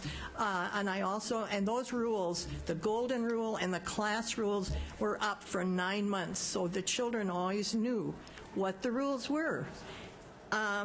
Then also I want to say we had a Bible in our classroom, which you don't have anymore, but the district provided it. I didn't bring it, and it was always available. Then I also came to another tool that I kind of, after reading a lot of information, because I think teachers are always looking for new and better ways to do teaching. Sometimes I have learned that those new ways are not better ways. But I came to the conclusion that instead of me making a big deal about something that might be happening, I told the children I would go over to the board, and there was a special spot, and I would write the names on the board of any children that I felt I needed to talk to privately. And they knew, okay, that meant stop doing what I'm doing and get back to what the class is doing and what you're supposed to be doing. And then we would find a time, and I would talk privately, maybe to just one student, maybe to 2 or 3 students, and we would work it out. And if a parent needed to be contacted, we would contact the parent. But it was always a private thing. And if it got to be a really big thing, then maybe the whole class had to have a discussion.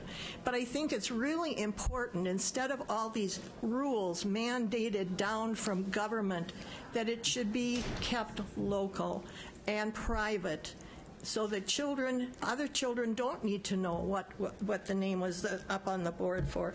So I would like to get back to local control. I think that's very important, and I appreciate being able to share what I've felt about it. And as I was listening to different people speak and the senators discuss, I thought, wow, I want to get up and add my 2 bits to this.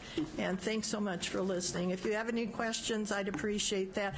I want you to also know I called every one of your offices. I do not have a computer, but I think eyeball to eyeball or ear to mouth is a much better way, because you can have a discussion.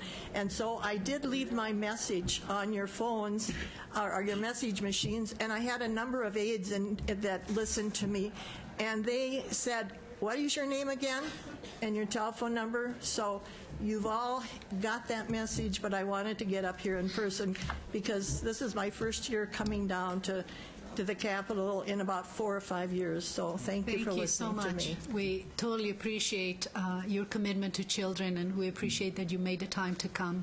Thank you. Next. Hello, Chairperson and Committee. My name is Ani Weberg, and I'm 13 years old. I go to middle school in Dodge Center. Thank you for coming to committee. Could you make sure that you provide your name in the form, because we need to have a record of the people who testified before the committee. So thank you. Please go ahead and proceed with your testimony. I know there are a lot of ways you can bully someone. There's cyberbullying, physical, and mental. I was bullied at my old school. One girl made fun of me all the time for things I said or something I did.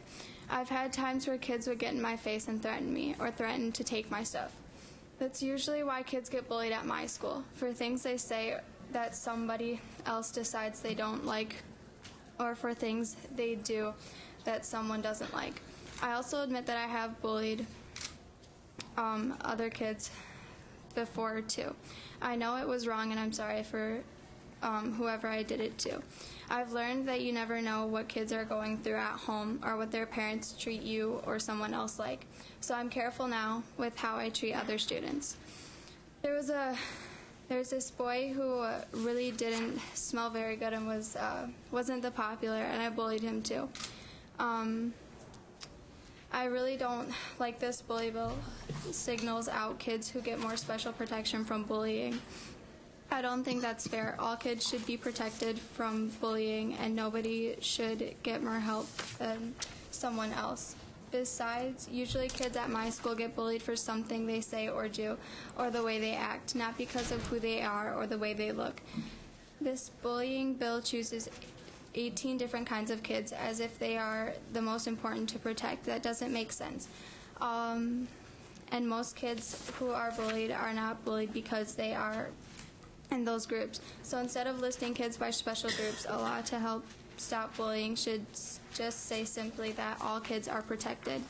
I think that if people really wanted to make schools a better place and help stop bullying, the best way to do that is for the adults to be involved. Teachers should help stop bullying when they see it happen in schools. The kids' parents should know about it too, so they can help. If I were going to make a law to help stop bullying, I would make sure that no kids were singled out for special protections. I would make the law be the same for everyone, and I would make sure that the law got the adults involved, the people in charge in school, and the parents of the kids. I hope you agree with me, and I hope you would not want to make a school feel like some kids get more protection than others. Thank you for letting me be here today. Thank you so much. Thank you for your testimony. Please proceed. Good afternoon, Chairwoman Torres and members of the committee. My name's Kathy Trosvik. I'm a parent, and I'm here today to oppose this bill. My son committed suicide 8 years ago after being bullied on a school bus. He was only in 6th grade. He was only 12. He was a bright, lovely boy who loved airplanes, reading, learning. He had dreams of being an aeronautical engineer, building a restaurant and a treehouse, and feeding the poor. Tom loved to give big bear hugs, to laugh. He loved to get to know other people, and he loved life. We decided to send Tom to Fridley Middle School to their International Baccalaureate program. We wanted Tom to be challenged so that he could have a chance to make his dreams come true. But it didn't work out that way. It was in December, on Christmas break, that Tom first told us of being bullied. He said it was consistently happening in the hallways between classes. It just happened that we had parent-teacher conferences right after break, so we brought it up at the teacher conference that time. That's what parents are told to do first, so that's what we did. His teacher said that she had talked to the girl. I'm not sure what was done, but Tom said things were better a week later when I asked him. But it wasn't. Many times children do not report their bullying. Tom only told us a portion of what his was. I don't know why, and I never will. He came home from school that Wednesday. That day was my granddaughter's first birthday. That day my mom had brought a lemon meringue pie to our house because it was Tom's favorite. That day was sunny but cold outside. He came into the house. He took his backpack off and dropped it on the floor. He went outside saying that he had a project for school the next day.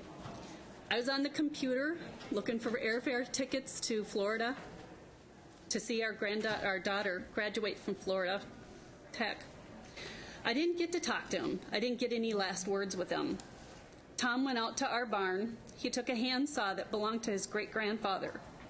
He cut the rope off of the sled. He stepped onto a toy riding tractor that he used to play on. He stood on the ledge, took the rope, and he hung himself. I don't know why. Tom was an ordinary boy who would not have fit into any category listed in this bill. He was just a little quirky boy who loved to laugh, he loved to learn, and I don't know why, but he did. The next day when a school bus came up to pick Tom up, I had to go out and tell the driver. She looked down at me and after I told her and said, he said he was going to. The kids were so mean. Didn't you know? I was just stunned. I just looked at her and I said, no, I didn't. I didn't know. And she didn't report it. There were no reports made. She should have. She was supposed to report it, any abuse that she witnessed, but she didn't. So I didn't get the chance to protect my son. I didn't get the chance to fix this problem for him. And that's what parents are supposed to do. I found out about what was happening on the bus in a roundabout way. One of the grief counselors who helped at the school told a reporter of what a student had told him, and he wrote a story in the paper about it. The student had told him the kids on the bus were telling Tom he should kill himself, and they were telling him different ways that he should do it. A week after that, I started having panic attacks. I started thinking about the kids on the bus and whether their parents knew of what was happening. All I could think was, what was that one kid thinking who suggested that Tom take a rope and hang himself? Did his parents know? That kid needed to be watched. He needs to be talking to somebody. He's got to go through his whole life with this, and his parents need to know, and they need to watch him. Then I also began to worry about the bus driver. Had anything been done for her? Had she received counseling, debriefing? She also has to go through her life knowing what she hadn't done. I oppose this bill because it does not protect other children like Tom who are bullied because they are just quirky. They don't fit into any category. all children need to be protected equally without singling out special types of students legislators deem are more worthy of protection. I oppose this bill because parents need to know what's happening to their children at school. A child matures and grows through experiences at school and at home, but the parents are the only ones that journey with the child through their whole life. Parents must be notified. If I'd been told, Tom might still be alive today. Thank you. Thank you, Ms. Transvik. We really appreciate that you came and shared the story of your son. Members, as you recall, we have significant stories and significant issues. People outside who wish to share with you, obviously their painful experiences, who also support the bill. So we have both. I am going to ask the testifiers. We are here in trying to figure out how we could provide, enough substantive language to implement this legislation. We care very deeply about what is happening to children, and I would like to ask perhaps Senator Dibble. I think, Senator Dibble, you can respond from where you are. I want you to please clarify to our students and to parents that we are not being selective with this bill as to who gets protection and who doesn't.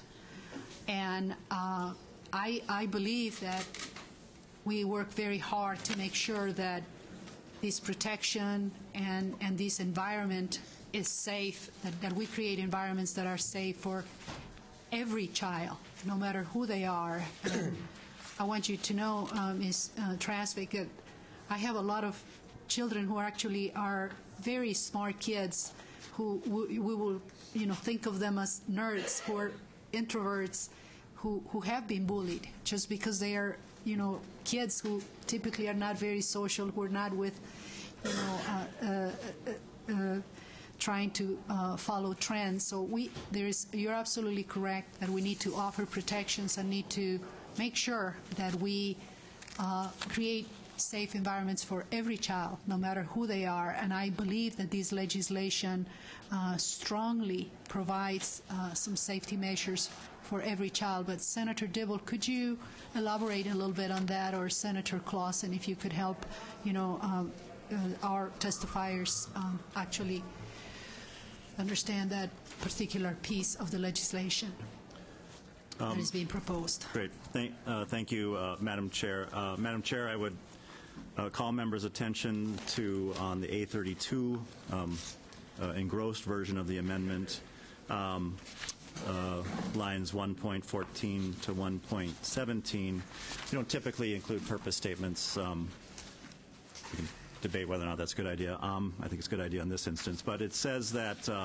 this legislation is intended to prevent bullying by a student, to facilitate a safe and conducive educational environment for all students, ameliorate the effects of bullying, and teach students the boundaries of socially appropriate behavior.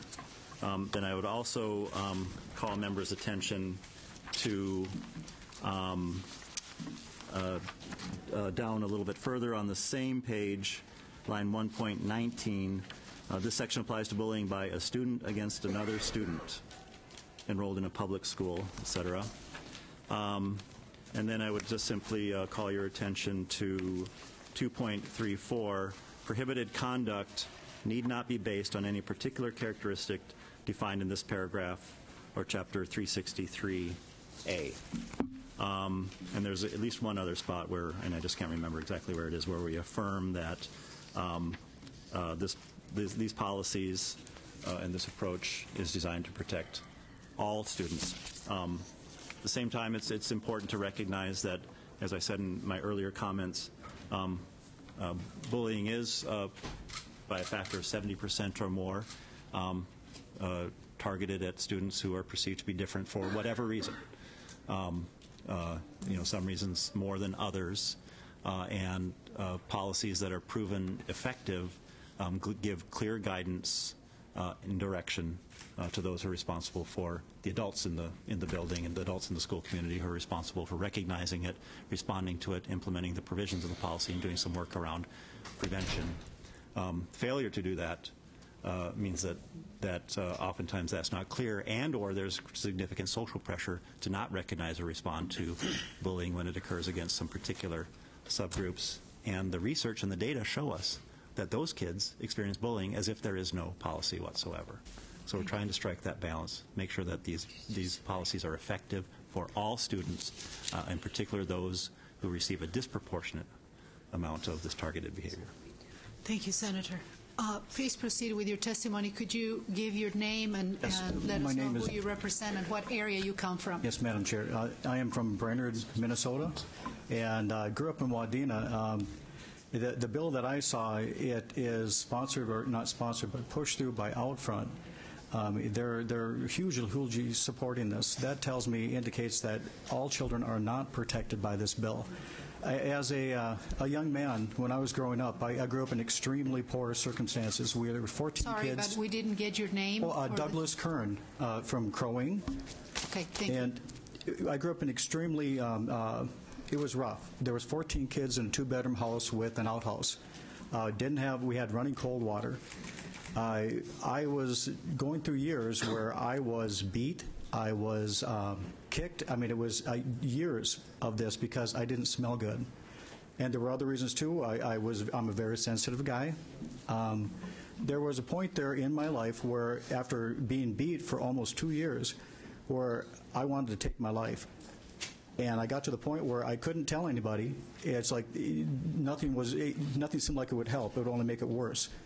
Went to the school one day with a butcher knife, and when the kids surrounded me, I told them, I said, I figured it was going to be me or them.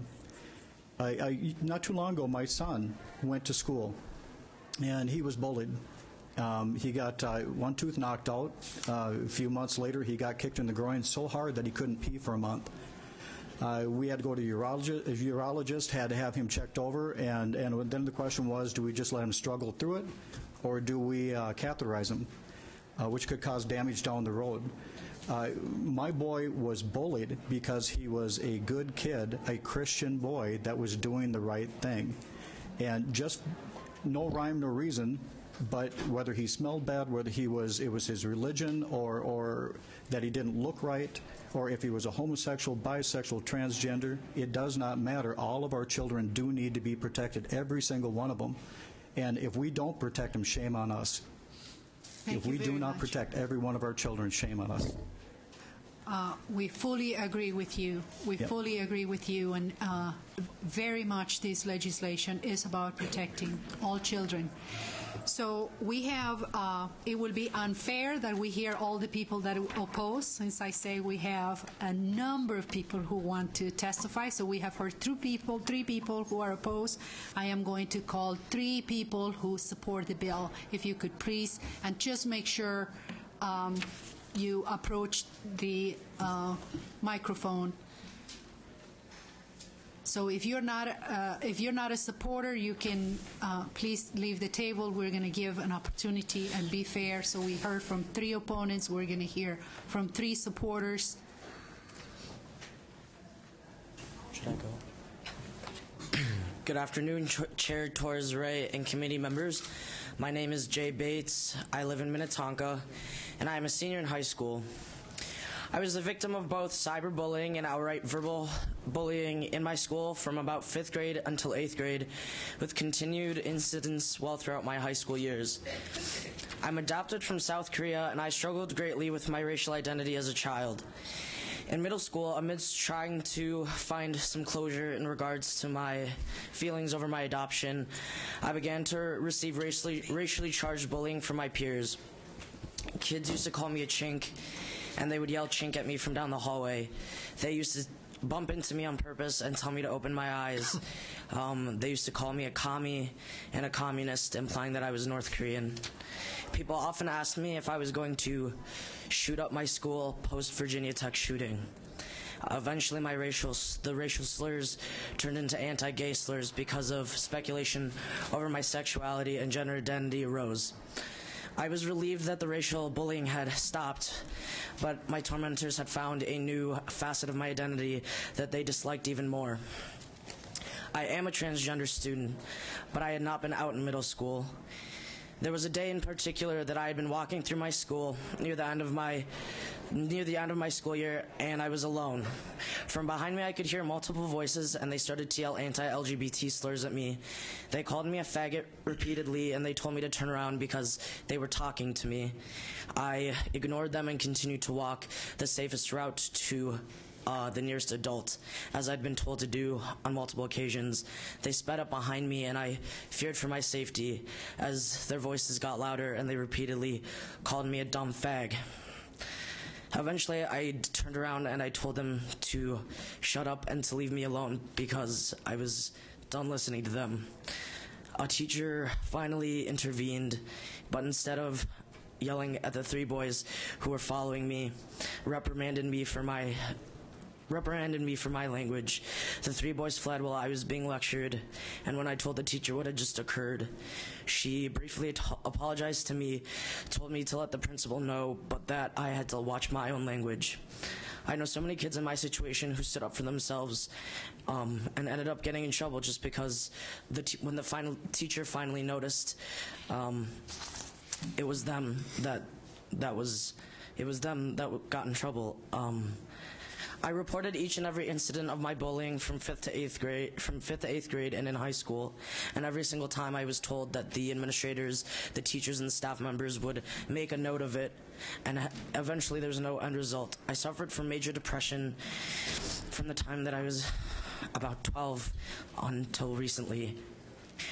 I also suffered from self-harm due to my peers tearing apart nearly every aspect of my personal identity throughout my school day. The end of my torture only came after I voiced suicidal thoughts to social work staff at my school and had an incident of attempted suicide. The things only changed because people finally realized how much their words and their actions were truly hurting me. Now I'm an advocate and a voice for victims of harassment and bullying at my high school. Students and even parents come to me seeking advice and resources, but each and every person who comes to me has the same exact thing to say, that they are coming to me for resources because they don't feel the staff has done anything, and that they don't feel that the administration would ever do much of anything. I graduate this year, and I don't want other kids to have to attempt or commit suicide just to be acknowledged that they're being hurt. Thank you, Chair Torres-Ray and committee members, for allowing me to speak with you today. Thank you, Mr. Bates. Please proceed. Good afternoon, Chair Torres-Ray and committee members. My name is Alexa Grinke, and I live in Bloomington, Minnesota. I'm also a senior in high school. Last year, the night before school began, I received a phone call from two fellow classmates, pretending to be volunteers gathering opinions about Minnesota's proposed constitutional ban on same-sex marriage. They seemed friendly, and it was an issue I cared deeply about, so I talked to them for a couple minutes. I told them I was a supporter of the freedom to marry, and I was so because I identified as gay. After that, they began calling me anti-LGBT slurs and telling me that I would go to hell. I immediately hung up. I was upset, angry, and confused. Later that night, a fellow acquaintance contacted me to tell me that they had witnessed the call take place and shared with me the names of the students who had placed it. The next day, my mom and I went to my school. We reported the incident and requested that somebody talk to the students involved. After a week or two without any update from the school, I scheduled a meeting with the dean of students. He told me that while he had heard of the event, he had not heard about my request for some type of resolution.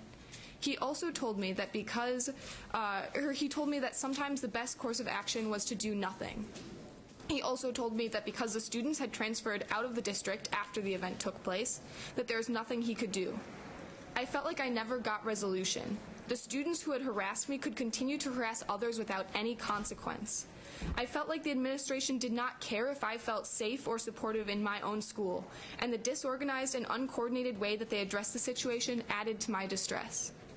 I urge you to pass the Safe and Supportive Minnesota Schools Act so students in situations like mine can get the resolution and support that I never received.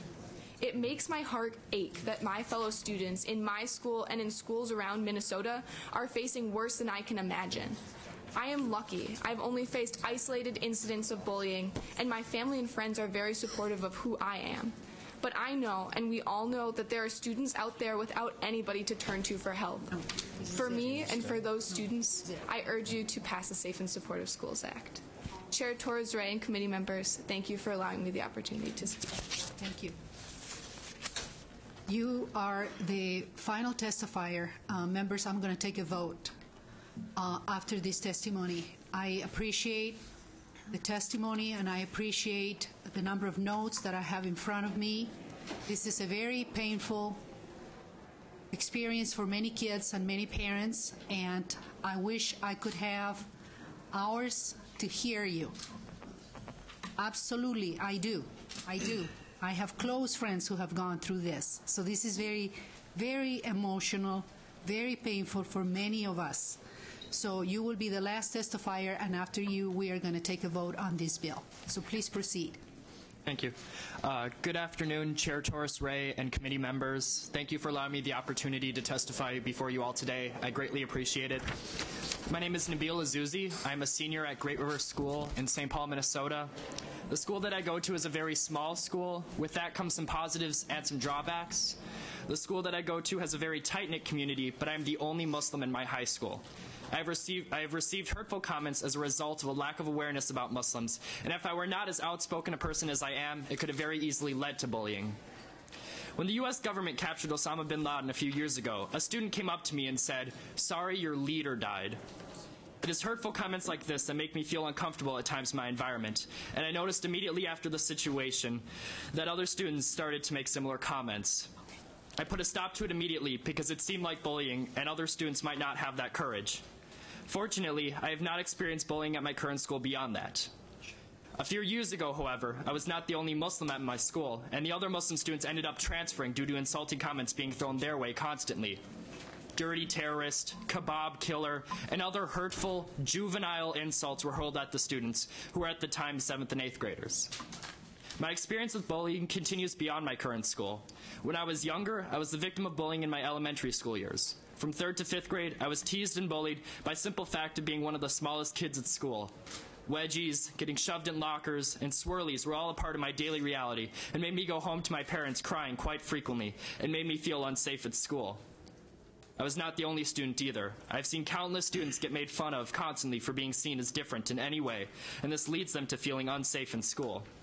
These multiple experiences have shaped my thoughts on bullying, and is why I believe we need this bill to be passed. I love having the ability to go to a school where I currently feel comfortable, and I believe that every student in the state should have that opportunity as well. This bill would not only be a huge help for students everywhere, but it would also be a wise investment in our state as well. When students have the incentive and comfort to stay in school, we are educating our youth, and we're helping increase our workforce and productivity for future years. Ending bullying in our youth also ends bullying for future generations, and it's a continual cycle of positivity that starts with passing this bill. Chair Torres-Ray and committee members, I greatly thank you for allowing me the opportunity to speak with you all today. Thank you very much. Senator Dibble, if you could please approach the microphone. Members, as you have heard, this is a continuation of hearings that we had last time. I received multiple notes that came from outside, individuals who wish to share with you their stories and tragic situations. That is the very reason we're doing this. That's the very reason we started this conversation years ago, and this is the conclusion today. So, Senator Dibble, if you could make some final remarks, and we're going to proceed to take a vote. Thank you, Madam Chair and members. I appreciate the time, the respectful nature of the conversation, the airing of concerns, and I think you said it well. We know for a fact that bullying. I think Mr. Aronson said it well. Why do we even need this bill? Unfortunately, we do. A lot of schools are doing great things. A lot of schools are trying to do great things and not quite hitting the mark, and some schools just aren't responding. The reality of kids' lives is what I continue to focus on. I have for many years working with young people who have been at the forefront of this entire movement, asking us to make this change, to solve this issue in their lives. I think the time has come for us to step up and take action, as they've asked us to do, because we know bullying occurs. It has real harmful consequence and effect, both in the immediate and the long term, rising to the level of incredible tragedy in many instances. And we know that something can be done. That's the key difference. The research shows us something can be done.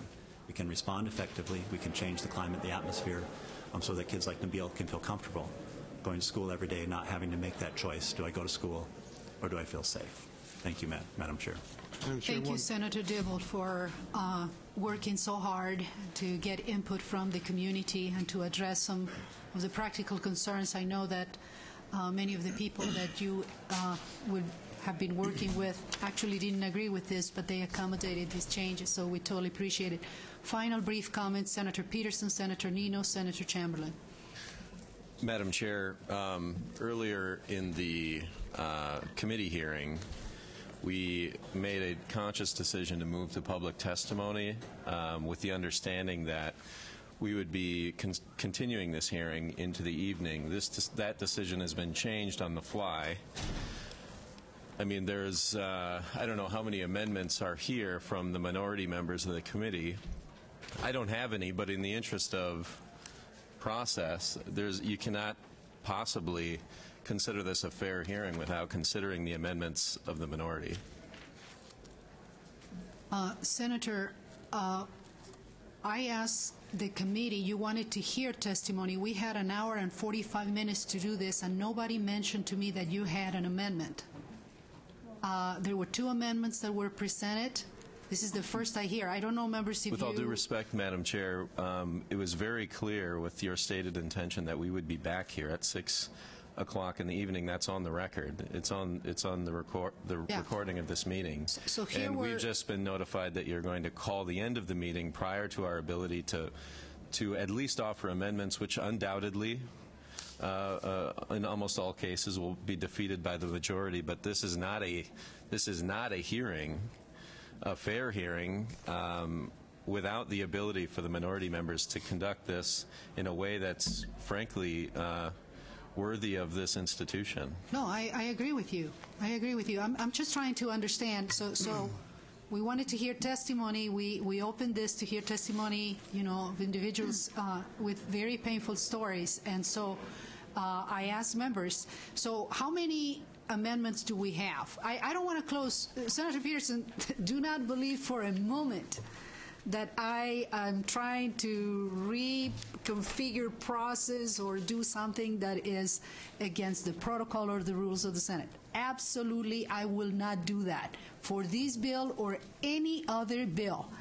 Ever. I will not do that, and you know that quite well. I pulled this out of finance in order to have this conversation right now on this amendment.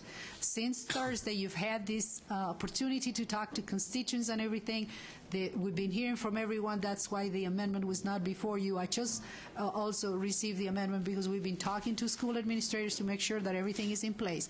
So I would like to know who has an amendment. How many amendments do we have? I can come back at 6. So you have 1? No.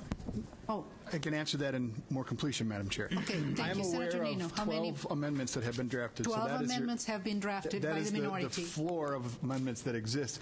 Now, unfortunately, I don't know if all of them will be offered because we were having amendments drafted to potential new language that might exist that we didn't have a chance to review.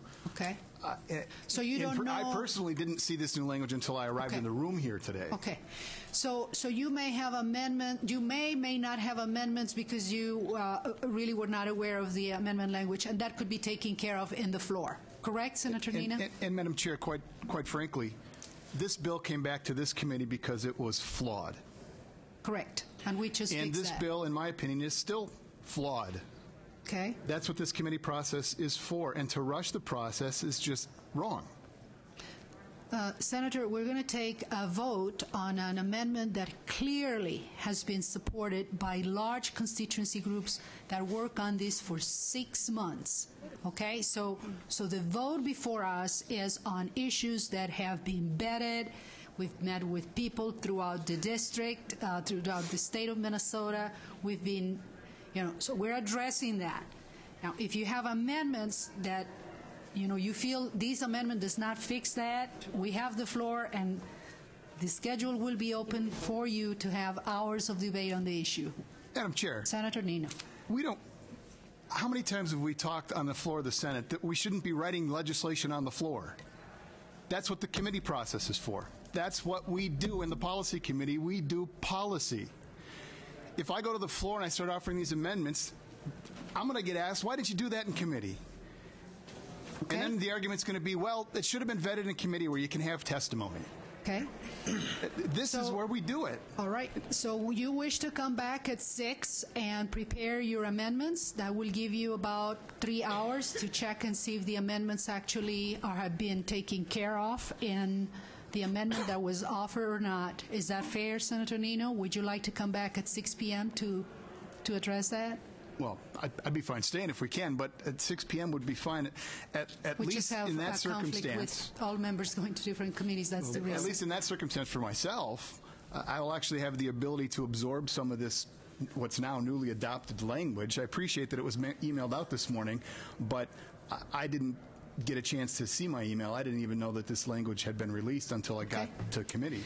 So it would be Senator Chamberlain. Madam Chair, what I'd suggest that either tonight or I know we have a tight schedule, but this is an important bill. Yep.